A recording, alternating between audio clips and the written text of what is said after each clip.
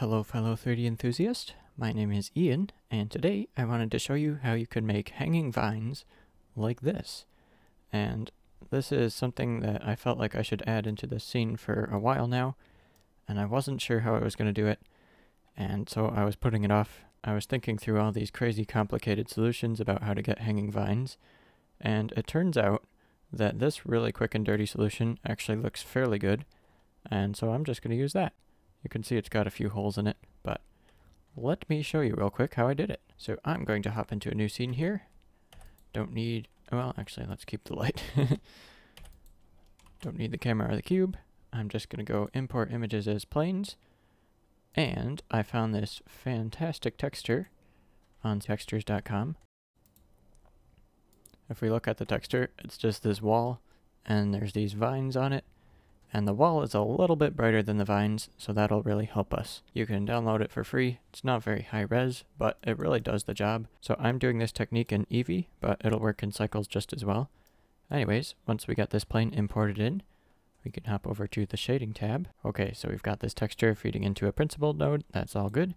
Let's go Shift A and add in a transparent and also a translucent. Grab these guys here. Alright, so what I'm going to do now, if you have the Node Wrangler add-on enabled, you can just go Control and Shift and right-click and drag between two nodes. That will mix them together with the mix shader. And then we can do that with these two. Very nice. Alright, so I'm just going to grab this color and drop it into the translucent node. And let's cut this. Alright, so what we're going to want here is a little bit of bump. So I'm going to go Vector, Bump. I'm just going to feed the color right into the height, turn this way down, and then feed the normal into the normal on the principled shader, and onto the translucent shader. So we might want to play with this a little bit, and we're definitely going to want to play with this a little bit. Once we take a better look at this, when you import images as planes, the alpha map is working by default, but if you're working on a new material, you're going to want to make sure that in the settings, your blend mode is set to alpha blend. But we've got our plane here, and it's kind of see-through. That's alright. Let's make it so that it's just the white parts that are see-through, and the vines are there still. So I'm going to drag color, and drop that into the factor on this last mix shader that's mixing the transparent with the other mix shader. And that's kind of interesting. Doesn't really help us out very much. So let's go Converter and Color Ramp.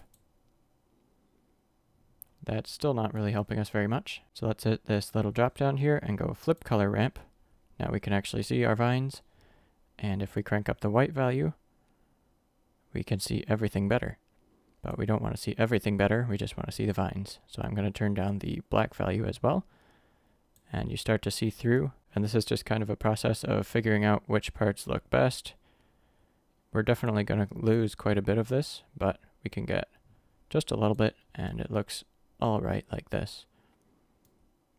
But like I said, you want to play around with it a little bit to figure out what looks best for you. And then once you do this, if we just hop into edit mode really quick, we can just really roughly separate this out with some edge loops. Control R to do edge loop, and we can just kind of drop them in between these different clumps. And this is such a quick and dirty technique. It's really wonderful, but it probably won't work so great when you do close-ups. But we really don't need it to do close-ups. We just need some hanging vines. Alright, so we've got all these different parts. I'm going to select this one and go P, separate, and select with L, and then P, separate. And this just separates these different faces into different objects. And then once we go back out of edit mode, we can right-click, set origin to geometry. And now we have all these different little planes with little clumps of hanging vines on them. And you can drop these anywhere you like into your scene. If you want, you can like scale them up and make them thicker and rotate them around, all sorts of fun stuff like that. And you can really easily get a whole bunch of different patterns going on. And you can get them at different depths, so they look like they're kind of 3D. So like I mentioned before, this is such a dirty technique. You're probably going to want to wash your hands after you use it, but after you've washed, it kind of gets some nice results. So yeah, I hope you found it helpful. And in fact, if you did find it helpful and you'd like to see more tutorials like this, there is a link in the description that says Free Hydraulic Kit Bash Elements, and when you click this link, it will sign you up for my email list. I'll make sure that the first thing I send you are some hydraulic kit bash elements for Blender, and these are completely free, and they're pretty good for kit bashing mechanical things together if you're into that. And then every week when I upload a tutorial, I just send that out to the list to keep everybody up to date. But yeah, that's what you can expect from that. And this is the end of the video. I hope you have an excellent day, and cheers!